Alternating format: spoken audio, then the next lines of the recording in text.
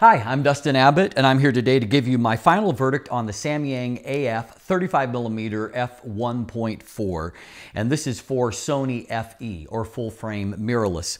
This is, I believe, the fourth of Samyang's autofocusing lens for the Sony platform, and the last one that I reviewed was the 50mm f1.4, and I did that towards the beginning of this year.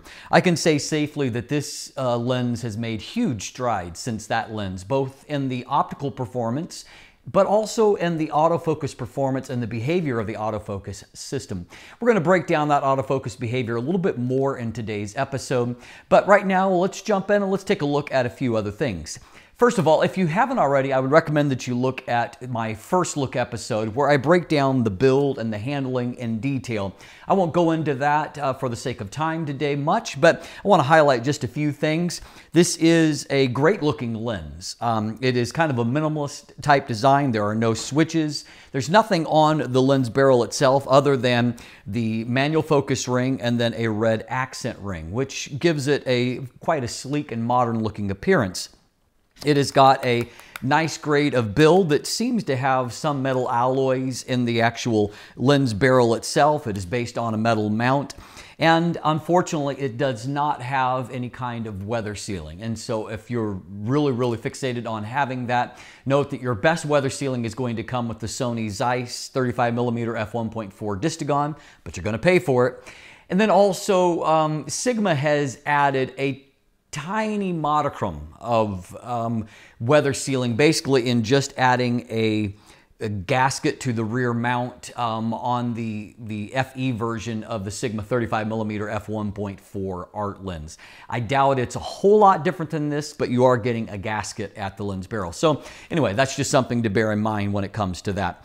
This is not a small lens. It's physically quite large and relatively heavy. It's not really lighter at all than what the Sony Zeiss version is, and it is going to be lighter than the Sigma version. The Sigma is going to be the largest and the heaviest here, but it's not a whole lot smaller than that lens either. And so you're getting a substantial lens. However, as you can see, it fits fine on the camera, it balances fine, and I haven't had any issues in use. I actually like using it in a lot of ways.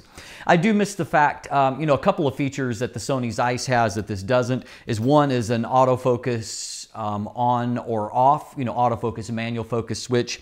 There's no switches on here, as I noted, which means that you're going to need to go into the camera and set it up in some way. Like I have it mapped to a certain function where I can switch between autofocus and manual focus. And so doing so raises a second thing that people are not crazy about, that I'm not crazy about. And that is that the manual focus ring, while it's good for making quick adjustments, I do find that if I am trying to make small and finite adjustments, that the damping is not quite precise enough there, and so it is a little bit of a struggle sometimes to get to that perfect autofocus point. And so it's not the best executed manual focus ring that I've ever used before, but it does work. And of course, the image will magnify, all of those things do help for getting the right thing. It's just the feel is not as great as some lenses that I have used. 67mm filter thread up front, and in terms of the other functionality, it does pretty much everything that you would want it to do. Now, let's talk about autofocus here for a few moments. Obviously, this is at the heart of what Samyang is working at right now. They have been known for making manual focus lenses in the past, and so in just the last couple of years, they've started to develop autofocus lenses. So they are, in a sense, playing catch-up when it comes to this area of lens design compared to some other manufacturers. And that was quite obvious to me in the 50mm f1.4 that had a rather coarse and buzzy sounding focus motor, and also just didn't have as polished of behavior as the two Sony Zeiss lenses that I was comparing it to, the 50mm f1.4 and the 55mm f1.8. Fortunately, I see a lot of maturation in that time since in this lens here, in that the autofocus performance when it comes to A single shot mode, it focuses quiet, it focuses quickly.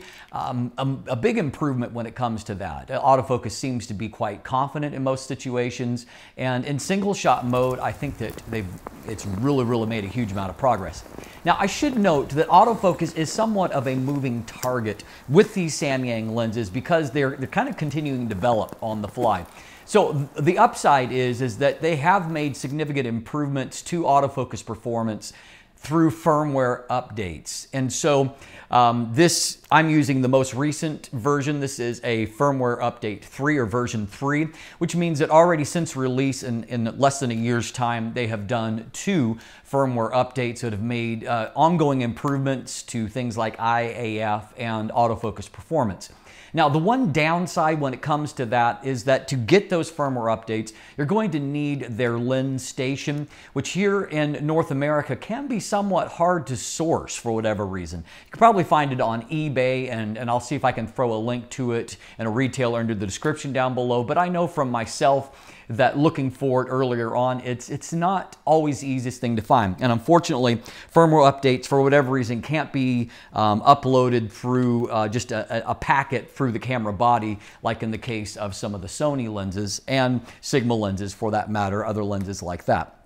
And so anyway, you do need that lens station, but it's probably worth investing in if you're going to buy this lens, or maybe even considering buying a few of their lenses, because it'll allow you to get that ongoing development and hopefully continually improving autofocus performance.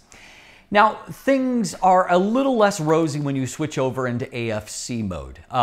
In a lot of ways, the camera still focuses quite well in terms of focus speed. There's a little bit more noise, and that noise is more because, at least with the lens I tested, it can't seem to really settle in AFC on any point and stick with it. And so it's always doing tiny little micro adjustments, and so there's just a little bit of noise that is always being created. Fortunately, it's not loud and buzzy, or it'd be really distracting, as it was with the 50mm f1.4. In this case, the focus motor is much quieter and smoother, but there is still that kind of constant little micro pulse adjusting that is taking place.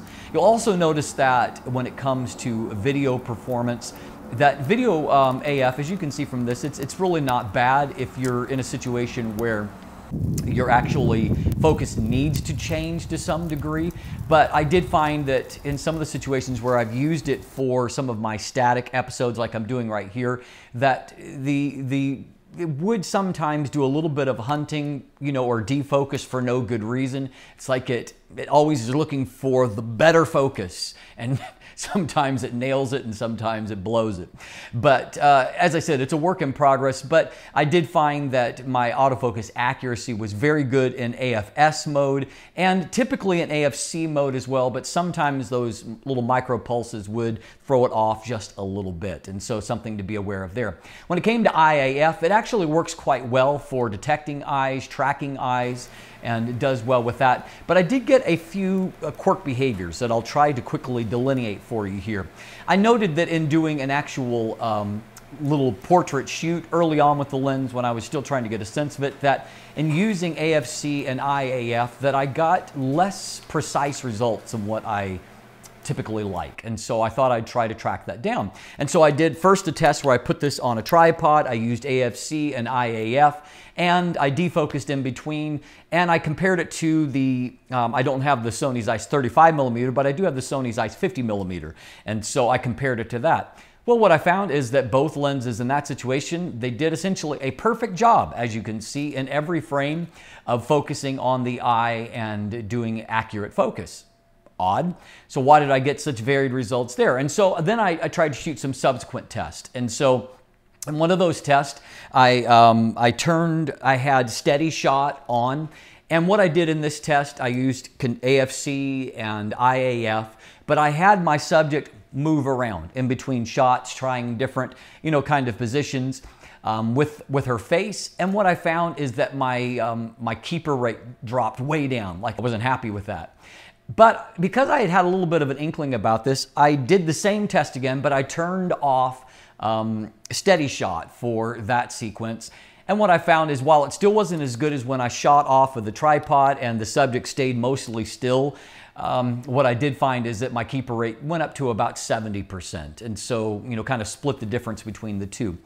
So that might be worth experimenting for you on your own, and it may be copy specific as well. But just note that AFC mode, and the thing is I know from talking to Samyang engineers that they know about some of the, the seeking and hunting a little bit in AFC mode, and they are working at developing, and there is a fourth version of the firmware that will be coming out in the future. So I'm optimistic that we're going to get continually good performance when it comes to that.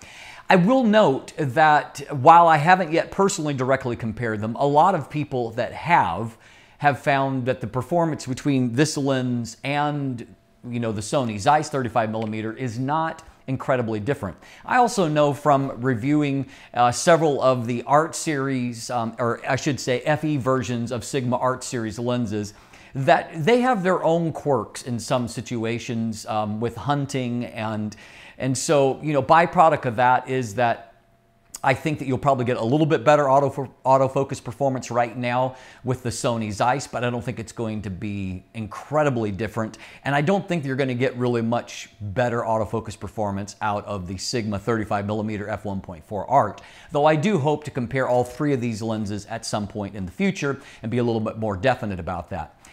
And so autofocus performance, work in progress, but really pretty good at this point, and a whole lot better than the 50mm f1.4.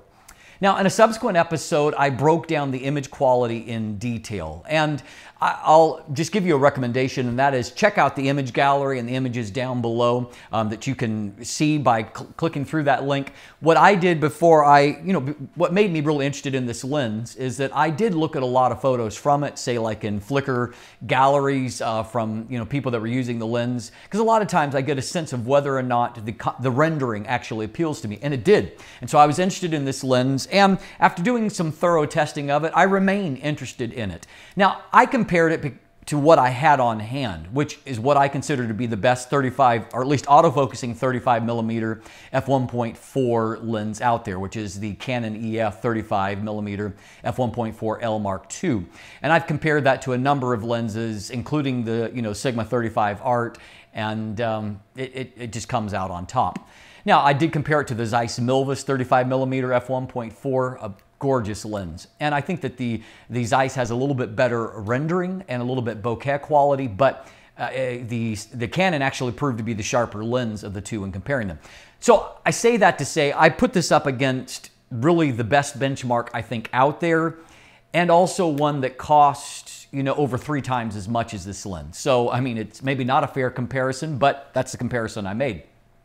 What I found is that the Canon was a little bit sharper wide open, particularly in the edges of the frame. It also has a little bit better wide open contrast because chromatic aberrations are better controlled. It doesn't have hardly any longitudinal chromatic aberrations at all. And so it has amazing wide open contrast and sharpness.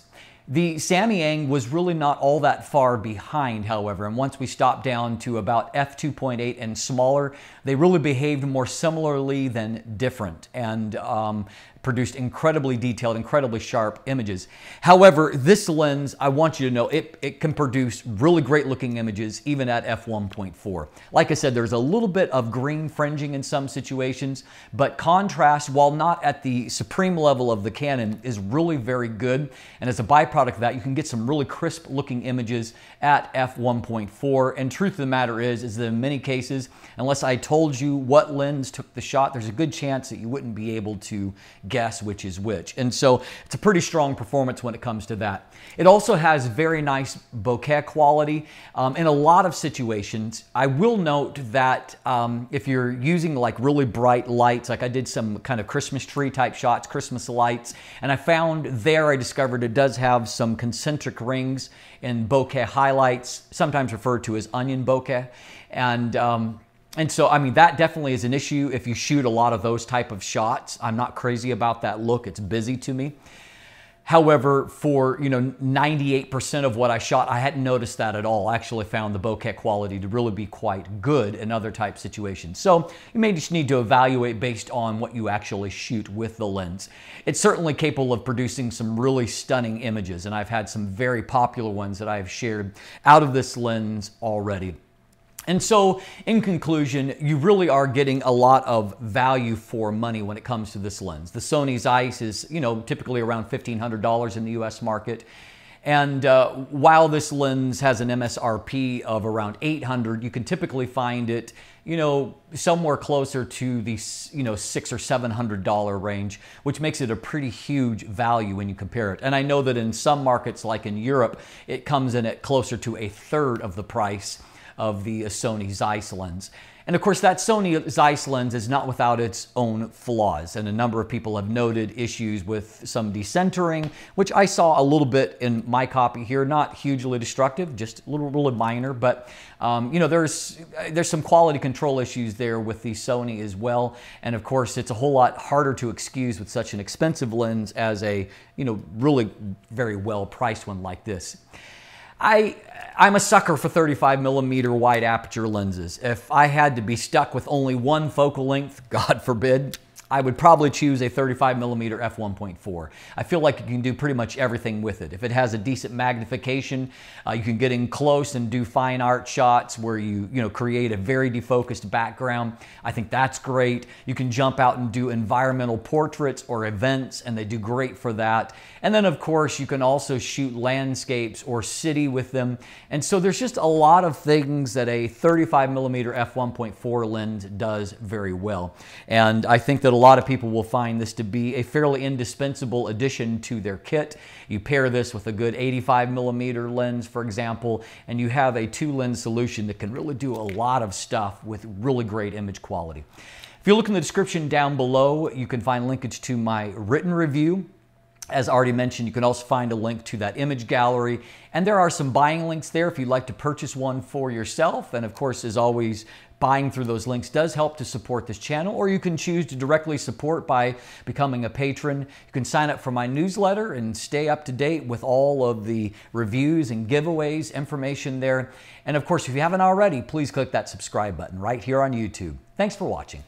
Have a great day.